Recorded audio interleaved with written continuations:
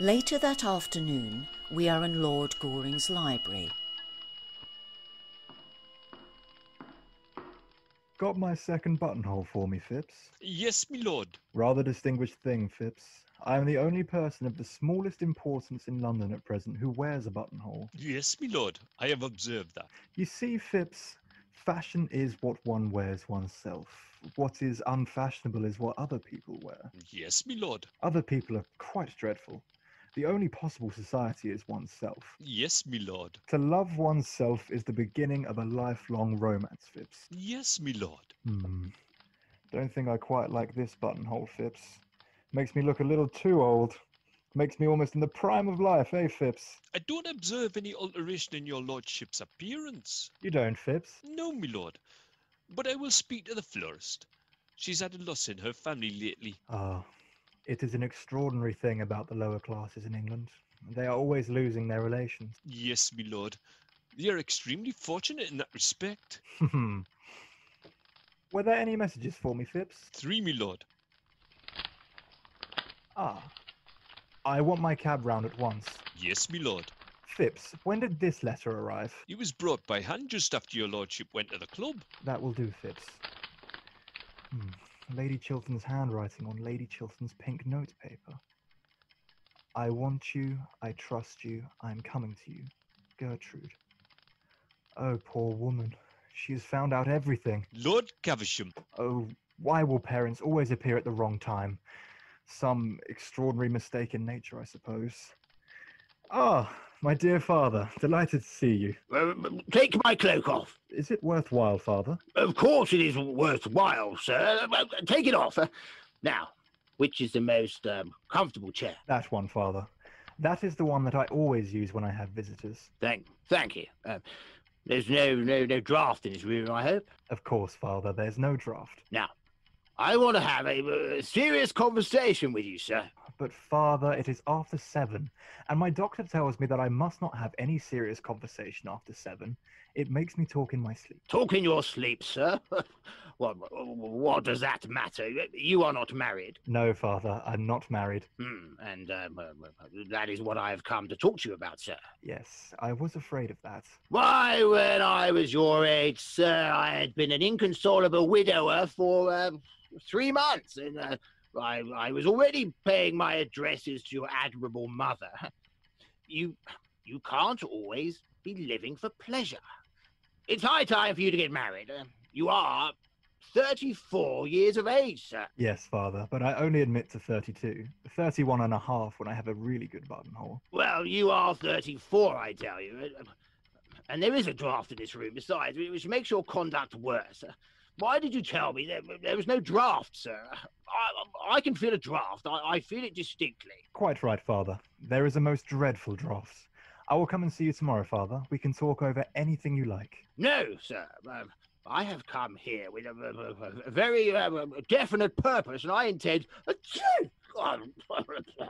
I intend to see it through. Now put down my cloak, sir. Certainly, father, but let us go into the smoking room. Your sneezes are quite heart-rending. Well, sir, I suppose I still have the right to sneeze when I choose. Quite so, father. I was merely expressing sympathy. Oh, damn sympathy. There's a great deal too much of that sort of thing going on nowadays. I quite agree with you, father. If there was less sympathy in the world, there would be less trouble in the world. Do you always really understand what you say, sir? Yes, father, if I listen attentively. Well, if you listen attentively, well, conceited young puppy. Phipps, there is a lady coming to see me this evening on particular business. Show her into the drawing room when she arrives, you understand? Yes, my lord. It is a matter of the gravest importance, Phipps. I understand, my lord. No one else is to be admitted under any circumstances. I understand, my lord. Ah, that is probably the lady. I shall see her myself. Well, sir, am I to wait attendance on you? In a moment, father. Do excuse me. Well, remember my instructions, Phipps. Into that room. Yes, my lord. Lord Goring is not here? I was told he was at home. His lordship is engaged at present with Lord Caversham, madam. How very silly of him. His lordship told me to ask you, madam, if you would be so kind as to wait in the drawing room for him. His lordship will come to you there. Lord Goring expects me? Yes, madam. Are you quite sure? His lordship told me that if a lady called, I was to ask her to wait in the drawing room. His lordship's directions on the subject were very precise. How thoughtful of him. To expect the unexpected shows a thoroughly modern intellect. Oh, how dreary a bachelor's drawing room always looks. I shall have to alter all of this. No, Phipps, I don't care for that lamp. It's far too glaring. Light some candles. Certainly, madam.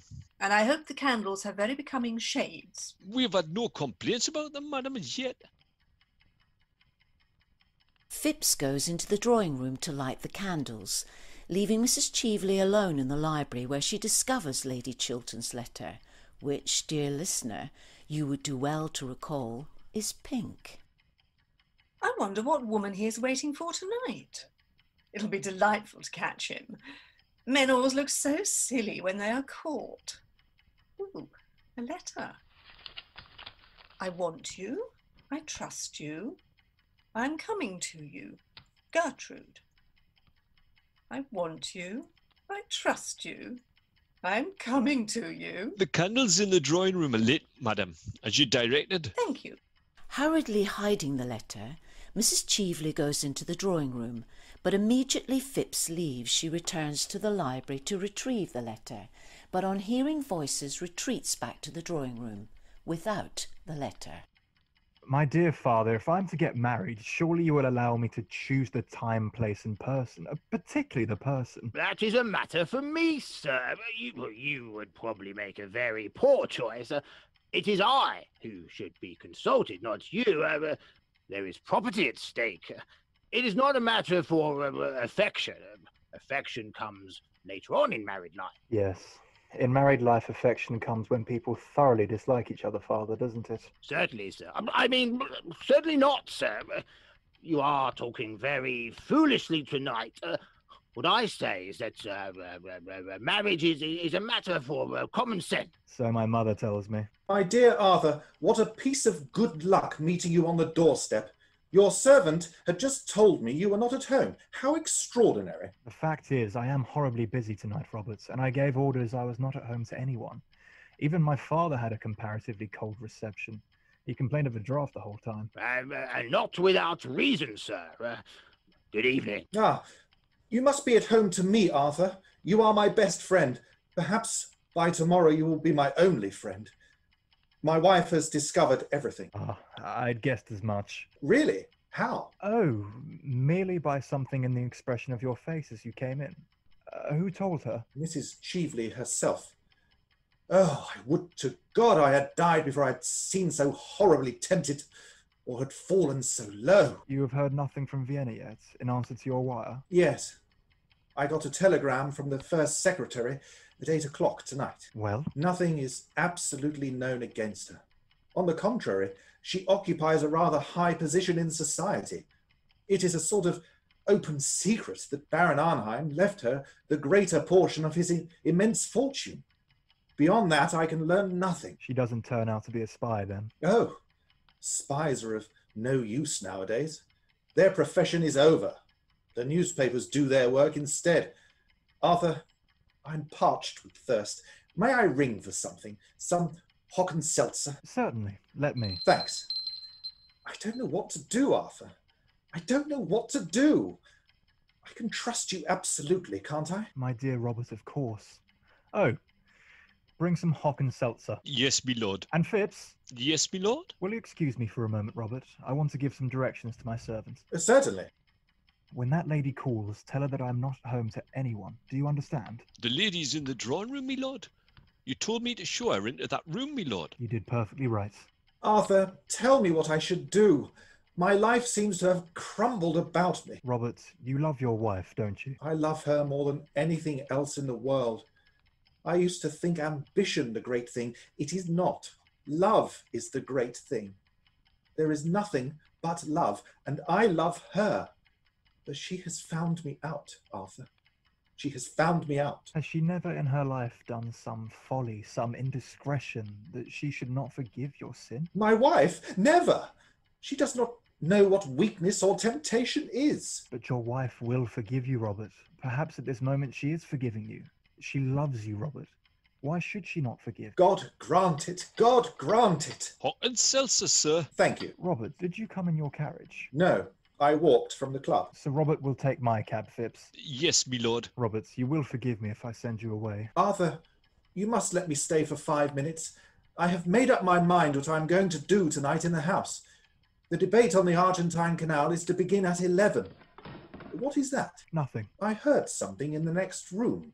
Someone has been listening. No, there is no one there. There is someone. There are lights in the room and the door is ajar.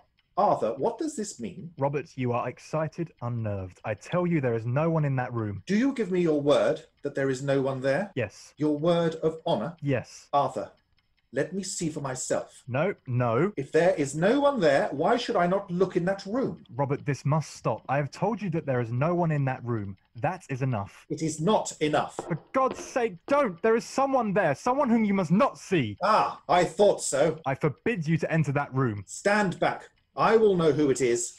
What explanation have you to give me for the presence of that woman here? Robert, I swear to you on my honour that that lady is stainless and guiltless of all offence towards you. She is a vile and infamous thing. Don't say that, Robert.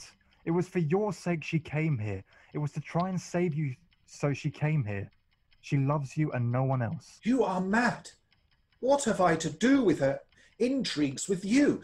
Let her remain your mistress. You are well suited to each other. It is not true, Robert. Before heaven, it is not true. Let me pass, sir. You have sworn enough upon your word of honour.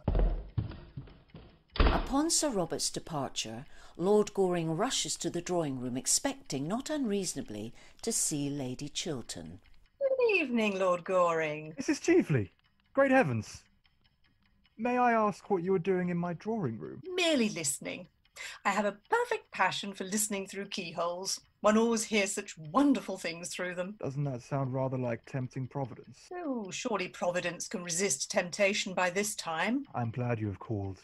I'm going to give you some good advice. Oh, pray don't. One should never give a woman anything that she can't wear in the evening. I see you're as quite willful as you used to be. Far more. I have greatly improved. I have had more experience. Too much experience is a dangerous thing. Pray, have a cigarette. Half the pretty women in London smoke cigarettes. Personally, I prefer the other half. Thanks. I never smoke. My dressmaker wouldn't like it, and a woman's first duty in life is to her dressmaker, isn't it? What the second duty is, no one has as yet discovered. You have come here to sell me Robert Chiltern's letter, haven't you? To offer it to you on conditions. How did you guess that? Because you haven't mentioned the subject. Have you got it with you? Oh, no. A well-made dress has no pockets. What is your price for it? Oh, how absurdly English you are. The English think that a chequebook can solve every problem in life. Why, my dear Arthur, I have very much more money than you have, and quite as much as Robert Chiltern has got hold of. Money is not what I want. What do you want then, Mrs. Cheveley? Why don't you call me Laura? I don't like the name. You used to adore it. Yes, that's why. Oh, Arthur, you loved me once. Yes. And you asked me to be your wife. That was the natural result of my loving you. And you threw me over because you saw, or you said you saw, poor old Lord Mortlake trying to have a violent flirtation with me in the conservatory at Denby. I am under the impression that my lawyer settled that matter with you on certain terms, dictated by yourself. At that time I was poor, and you were rich. Quite so. That is why you pretended to love me. You were silly, Arthur. Lord Mortlake was never anything more to me than an amusement. I loved you, Arthur. My dear Mrs. Cheveley, you have always been far too clever to know anything about love. I did love you, and you loved me. I suppose that when a man has once loved a woman, he will do anything for her, except continue to love her. Yes, except that. Oh, I am tired of living abroad. I want to come back to London. I want to have a charming house here. I want to have a salon. If one could only teach the English how to talk and the Irish how to listen, society here would be quite civilised. Besides, I have arrived at the romantic stage. When I saw you last night at the Chilterns, I realised that you were the only person that I had ever cared for, if I have ever cared for anybody, Arthur. And so, on the morning of the day that you marry me, I will give you Robert Chiltern's letter. That is my offer. I will give it to you now if you promise to marry me. Now? Tomorrow. Are you really serious? Yes, quite serious. I should make you a very bad husband. I don't mind bad husbands. I've had 2. They amused me immensely. You mean that you amuse yourself immensely, don't you? What do you know about my married life? Oh, nothing. But I can read it like a book. What book? A book of numbers. Do you think it is quite charming of you to be so rude to a woman in your own house? In the case of very fascinating women, sex is a challenge, not a defence. I suppose that is meant for a compliment. My dear Arthur, women are never disarmed by compliments. Men always are. That is the difference between the 2 sexes. Women are never disarmed by anything, as far as I know them. Then are you going to allow your greatest friend, Robert Chiltern, to be ruined, rather than marry someone who really has considerable attractions left? Is that how you men stand up for each other? It is infinitely preferable to the war you women wage against each other. I only wage war against one woman, against Gertrude Chiltern. I hate her. I hate her now more than ever. Because you have brought a real tragedy into her life, I suppose. Oh, there is only one real tragedy in a woman's life. The fact that her past is always her lover, and her future invariably her husband. Lady Chiltern knows nothing of the kind of love to which you are alluding. Well, Arthur, I suppose this romantic interview may be regarded as at an end. You admit it was romantic, don't you? For the privilege of being your wife, I was ready to surrender a great prize, the climax of my diplomatic career. You decline. Very well. If Sir Robert doesn't uphold my Argentine scheme, then I expose him. Voila, tout. You mustn't do that. It would be vile, horrible, infamous. No, don't use big words. They mean so little. It is a commercial transaction. If he won't pay me my price, then he will have to pay the world a greater price.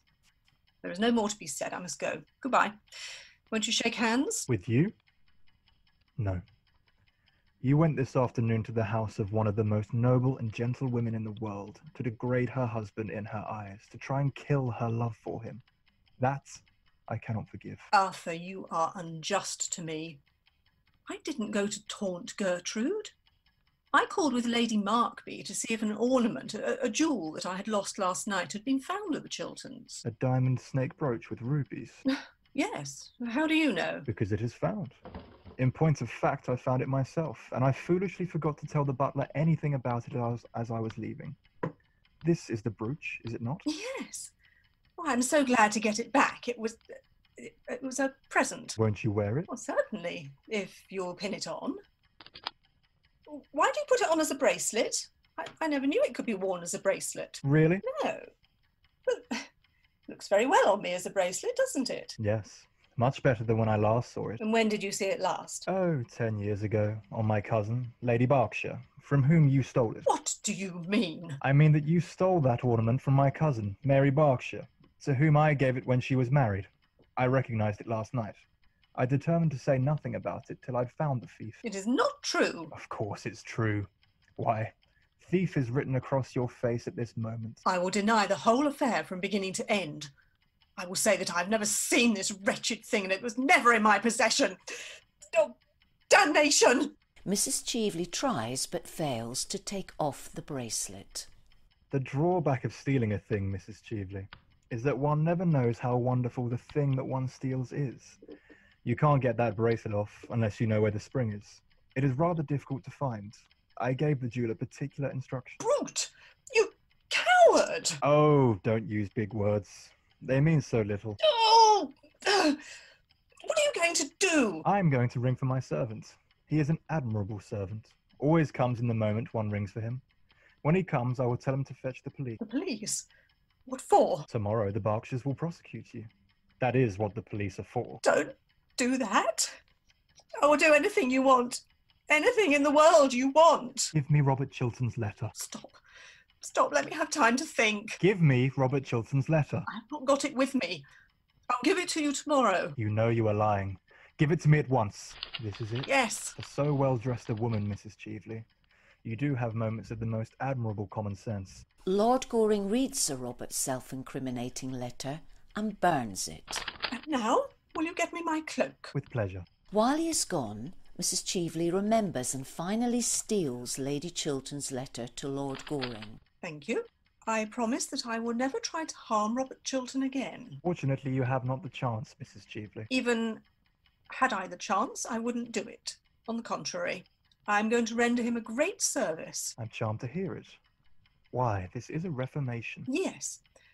I can't bear so upright a gentleman, so honourable an English gentleman, so shamefully deceived. And so, I find that Gertrude Chiltern's dying speech and confession has somehow strayed into my pocket. what do you mean? I'm going to send Robert Chiltern the love letter that his wife wrote to you tonight. Love letter? I want you. I trust you. I am coming to you, Gertrude. Oh, you wretched woman! Must you always be thieving? Give me back that letter. You shall not leave my room till I have got it. Lord Goring merely rang that you should show me out. Good night, Lord Goring.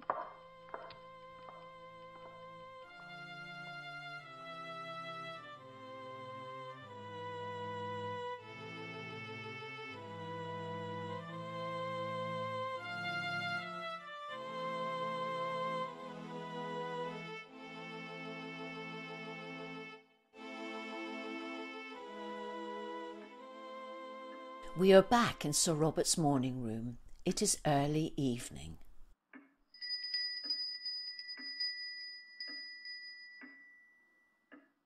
It is a great nuisance. I can't find anyone in this house to talk to, and I'm full of interesting information. I feel like the latest edition of something or other. Sir Robert is still at the Foreign Office, my lord. Lady Chiltern is not down yet. Her ladyship has not yet left her room. Miss Chiltern has just come in from riding. Ah, that is something. Lord Cavendish has been waiting some time in the library for Sir Robert. I told him your lordship was here. Thank you. Would you kindly tell him I've gone? I shall do so, my lord. Really, I don't want to meet my father 3 days running. This is a great deal too much excitement for any son. I hope to goodness he won't come in. Lord Caversham. Well, sir, what are you doing here? Wasting your time as usual, I suppose. My dear father, when one pays a visit, it is for the purpose of wasting other people's time, not one's own. Now, have you been thinking over what I spoke to you about last night? I've been thinking about nothing else. Engaged to be married yet? Not yet, but I hope to be before lunchtime. You can have till dinner time if it would be of any convenience to you. Thanks awfully. But I think I'd sooner be engaged before lunch. I never know whether you're serious or not. Neither do I, father. Anyway, have you read the Times today? The leading article on Sir Robert Chiltern's career. Good heavens, no, what does it say? What does it say, sir? Well, everything complimentary, of course. Chiltern's speech last night on this, Argentine canal scheme was one of the finest pieces of oratory ever delivered in the House since Canning. Ah, never heard of Canning. Never wanted to. But did Robert uphold the scheme? Uphold it, sir? About how little you know him. No, sir. He denounced it roundly, and the whole system of modern political finance. Let me read it to you. Sir Robert Chiltern, blah, blah, blah, the most rising of our young statesmen, the brilliant orator, unblemished career, his well-known integrity of character, here we go, represents all that is best in English public life. They will never say that of you, sir. I sincerely hope not, father. However, I am delighted at what you tell me about Robert. Thoroughly delighted. It shows he's got pluck. He's got more than pluck, sir. He's got genius. Ah, I prefer pluck. It is not so common nowadays as genius is. I wish you would go into Parliament. My dear father, only people who look dull ever go into the House of Commons, and only people who are dull ever succeed there. Why don't you try to do something useful in life? Why don't you propose to that pretty Miss Chiltern? Don't suppose there is the smallest chance for accepting you. You don't deserve her. My dear father, if we men married the women we deserved, we should have a very bad time of it. How do you do, Lord Caversham? I hope Lady Caversham is quite well.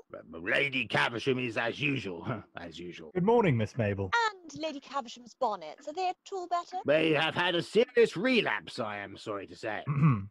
Good morning, Miss Mabel. Oh, are you here? Of course you understand that after your breaking your appointment, I am never going to speak to you again. Do you think you could possibly make your son behave a little better occasionally, just as a change? I regret to say, Miss Chiltern, that I have no influence at all over my son. I wish I had.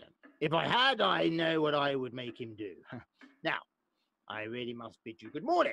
I only dropped in to congratulate Sir Robert on his speech. Oh, I hope you're not going to leave me all alone with Lord Goring, especially at such an early hour of the day. I am afraid I can't take him with me to Downing Street. It is not the Prime Minister's day for seeing the unemployed. People who don't keep their appointments in the park are horrid. Testable. I'm glad you admit it, but I wish you would not look so pleased about it. I can't help it. I always feel pleased when I'm with you. Then I suppose it is my duty to remain with you. Of course it is. Well, my duty is a thing I never do on principle. It always depresses me. So I'm afraid I must leave you. Please don't, Miss Mabel. I have something very particular to say to you. Oh, is it a proposal? Well, yes, it is. I'm bound to say it is. Oh, I'm so glad. That makes the second today. Second today. What conceited ass dare propose to you before I propose to you? Tommy Trafford, of course. It is one of Tommy's days for proposing. He always proposes on Tuesdays and Thursdays during the season. You didn't accept him, I hope. I make it a rule never to accept Tommy. That is why he goes on proposing. Oh, bother Tommy Trafford. Tommy is a silly little ass. I love you. I know. And I think you might have mentioned it before. I'm sure I've given you heaps of opportunities. Mabel, do be serious. Please, be serious. Ah, that is the sort of thing a man always says to a girl before he has been married to her. He never says it afterwards. Mabel, I have told you that I love you. Can't you love me a little in return? You silly Arthur. If you knew anything about anything, which you don't, you would know that I adore you. Everyone in London knows it except you. It is a public scandal the way I adore you. I have been going about for the last 6 months telling the whole of society that I adore you. I wonder you consent to have anything to say to me. I have no character left at all. At least, I feel so happy. I'm quite sure I have no character left at all. Dear, do you know I was awfully afraid of being refused? But you have never been refused yet by anybody, have you, Arthur? I can't imagine anyone refusing you. Of course, I'm not nearly good enough for you, Mabel. I'm so glad, darling. I was afraid you were. And I'm a little over 30? Dear, you look weeks younger than that. Oh, sweet of you to say so. And it is only fair to tell you frankly that I'm fearfully extravagant. But so am I, Arthur. So we're sure to agree. And now I must go and tell Gertrude. Really? Yes. Will you tell her that I want to talk to her? I've been waiting to speak to her or Robert all morning. Do you mean to say that you didn't come here expressly to propose to me? No. That was a flash of genius. Your first. And my last. I'm delighted to hear it. Now, don't stir. I'll be back in 5 minutes. And don't fall into any temptations while I'm away. Dear Mabel, while you are away, there are none. It makes me horribly dependent on you. Good morning, dear. How pretty you are looking. How fine you are looking, Gertrude. It is most becoming. Good morning, Lord Goring. Good morning, Lady Chiltern. I shall be in the conservatory under the second palm tree on the left. Lady Chiltern, I have a certain amount of very good news to tell you. Mrs. Cheveley gave me up Robert's letter last night and I burned it. Robert is safe. Safe? Oh, I am so glad of that. What a good friend you are to him, to us. There is only one person now that could be said to be in any danger. Who is that? Yourself. I? In danger? What do you mean? Lady Chiltern, yesterday you wrote me a very beautiful, womanly letter asking for my help. You wrote to me as one of your oldest friends, one of your husband's oldest friends. Mrs. Cheveley stole that letter from my room. Well, what use is it to her? Why should she not have it? Lady Chiltern, I'll be quite frank with you. Mrs. Cheveley puts a certain construction on that letter and proposes to send it to your husband. But what construction could she put on it? Oh, not that. Not that. If I, in trouble and wanting your help, trusting you, propose to come to you, Are there women so horrible as that? Lady Chiltern, let us tell Robert everything at once. You want me to tell Robert that I wrote to you a note? I think it's better that he should know the exact truth. Oh, I couldn't. I couldn't. May I do it? No, You are wrong, Lady Chiltern. no. The letter must be intercepted. That is all. How can I do it? I dare not ask the servants to bring me his letters. Do his secretaries open his letters? Yeah. Who is with him today? Mr. Trafford, isn't it? Yes, Tommy would do anything for you, wouldn't he not? I think so. Your letter was on pink paper. He could recognize it without reading it, couldn't he? By the colour? I suppose so. Is he in the house now? Yeah. I will go to him and I will ask him to stop the letter from reaching Sir Robert on pink paper. Oh! Robert is coming with the letter in his hand. It has reached him already. I want you. I trust you. I am coming to you. Gertrude. Oh, my love, is this true? If so, then it was for me to come to you. This letter of yours, Gertrude, makes me realise that nothing that the world may do can hurt me now. You want me, Gertrude? Lord Goring secretly signals to Lady Chiltern to forgive her husband. Yes. You trust me, Gertrude? Yes. Ah, why did you not add that you loved me? Because I loved you. Lord Goring has business to attend to in the conservatory, leaving Sir Robert and Gertrude alone. Gertrude, you don't know what I feel. When Trafford passed me your letter across the table, he had opened it by mistake, and I read it. Oh, I did not care what disgrace or ruin was in store for me. I only thought you loved me still. There is no disgrace in store for you, nor any public shame. Mrs. Cheveley has handed over to Lord Goring the document that was in her possession, and he has destroyed it. Are you sure of this, Gertrude? Yes, Lord Goring just told me. So that's what was happening last night. Then I am safe. For 2 days I've lived in terror, but now I'm safe. How did Arthur destroy the letter? Tell me. He burned it. I wish I had seen that. How many men would love to see their past burning to ashes before them? Is Arthur still here? Yes, he is in the conservatory. I am so glad now I made that speech last night in the house. So glad. I made it thinking that public disgrace might be the result, but it has not been so. Public honour has been the result. I think so. I fear so, almost. For although I am safe from detection, although every proof against me is destroyed, I suppose, Gertrude, I should retire from public life. Oh yes, Robert, you should do that. It is your duty to do that. It is much to surrender. No, it will be much to gain. And you would be happy living somewhere alone with me, abroad perhaps, or in the country away from London, away from public life? You would have no regrets. Oh, none, Robert. And your ambition for me. You used to be ambitious for me. Oh, my ambition. I have none now, but that we two may love each other. Let us talk no more about ambition. Lord Goring returns from the conservatory and he is not alone. I don't think your conversation is at all. Oh, my darling. What does this mean? It means that this charming, foolish young lady has been clever enough to accept me. Oh, congratulations, Arthur. Arthur, my best wishes to you both. I have to thank you for what you have done for me. I don't know how I can repay you. My dear fellow, I'll tell you at once. Lord Caversham. That admirable father of mine really makes a habit of turning up at the wrong moment. Oh, good morning, Lady Chiltern. Warmest congratulations to you, Chiltern, on your brilliant speech last night. I have just left the Prime Minister, and you are to have the vacant seat in the cabinet. A seat in the cabinet? Yes, look here. Here's the Prime Minister's letter. A seat in the cabinet? Certainly, and you well deserve it, too. You have got what we want so much in political life nowadays. High character, high moral tone, and high principles. Yes, everything that you have not got, sir, and, well, you never will. I don't like principles, father. I prefer prejudices. I cannot accept this offer, Lord Caversham.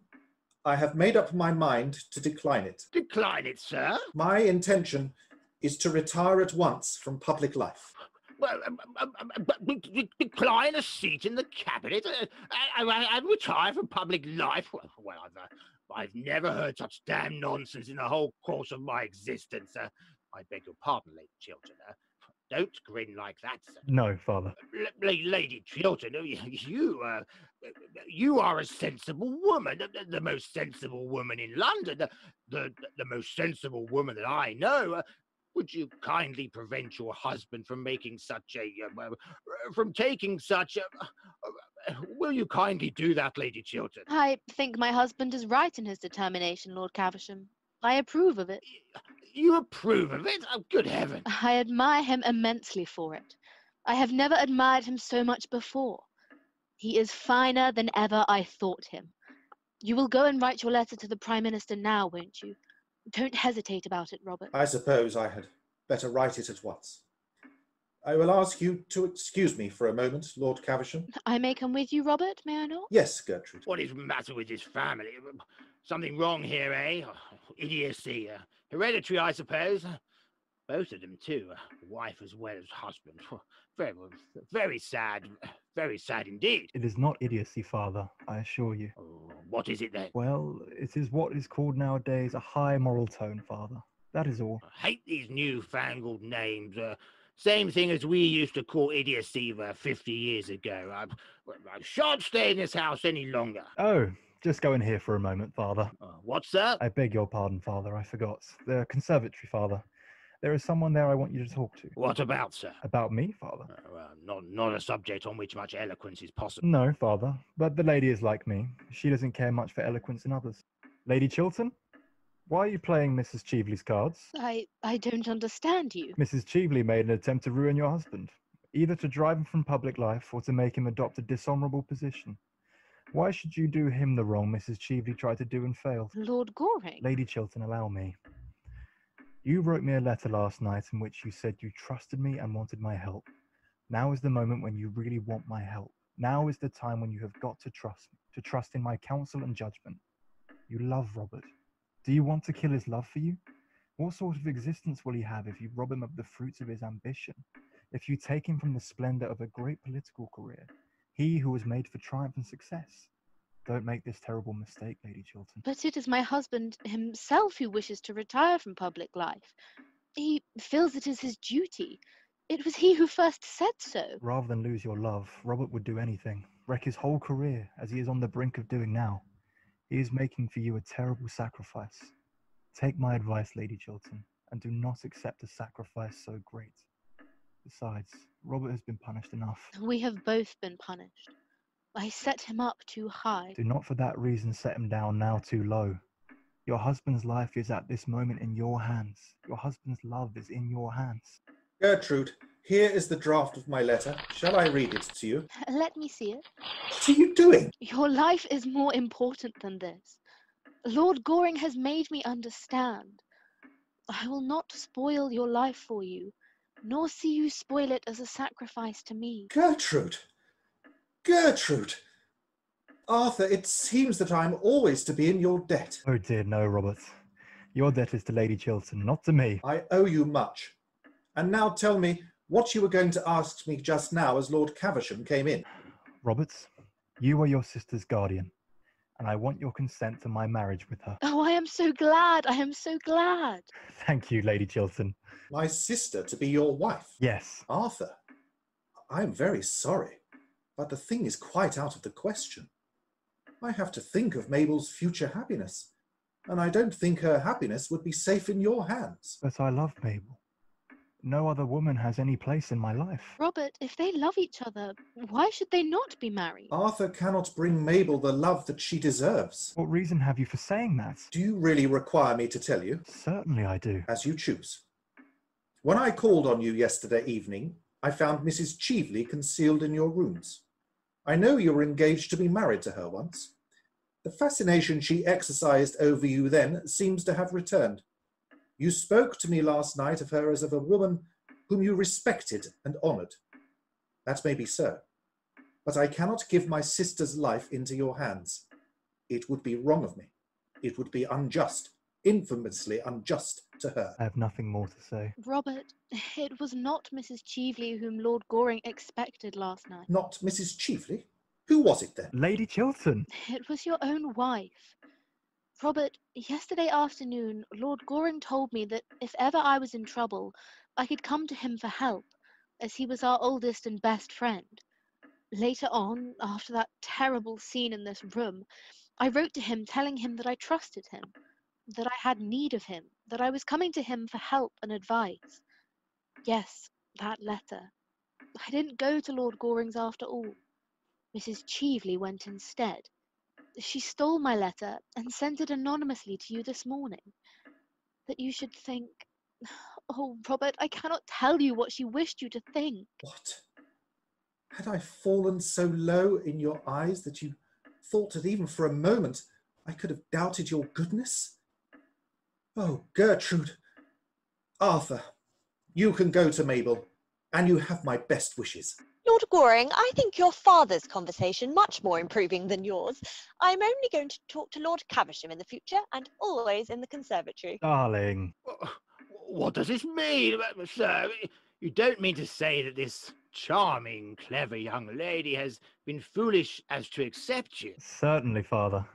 And Chiltern's been wise enough to accept the seat in the cabinet. I'm very glad to hear that, Chiltern. I congratulate you, sir.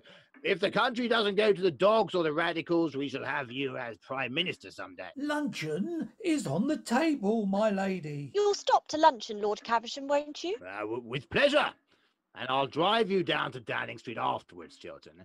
You have a great future before you, a great future. Wish I could say the same for you, sir.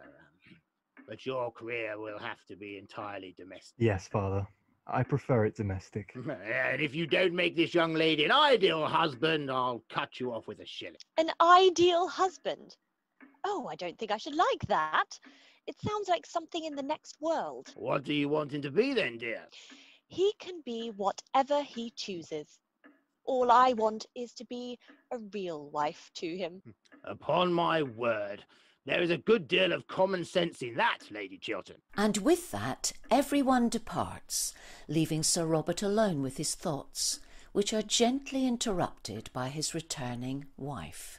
Aren't you coming in, Robert? Gertrude, is it love you feel for me, or is it pity merely? It is love, Robert. Love and only love. For both of us, a new life is beginning.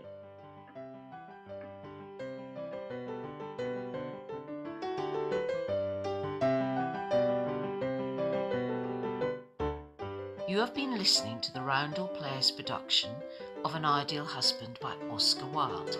In order of appearance, the cast were Mrs. Marchmont, Kate Peters, Lady Basildon, Faye Bedding, Mason, Mel Paszowski, Lord Caversham, Steve Hemsley, Lady Chiltern, Rachel Rose, Mabel Chiltern, Eleanor Bell, Lady Markby, Miss Portlock, Mrs. Cheveley, Sarah Lacey, Viscount de Nagnac, Tim Hansel, Sir Robert Chiltern, Zach Thraves, Lord Goring, Dan Butler, Phipps, John Newens. An Ideal Husband was recorded and engineered by Alaric Smith. The music composed by Andy Leggett, and the director was Diona Funn. It is a Roundel Players production.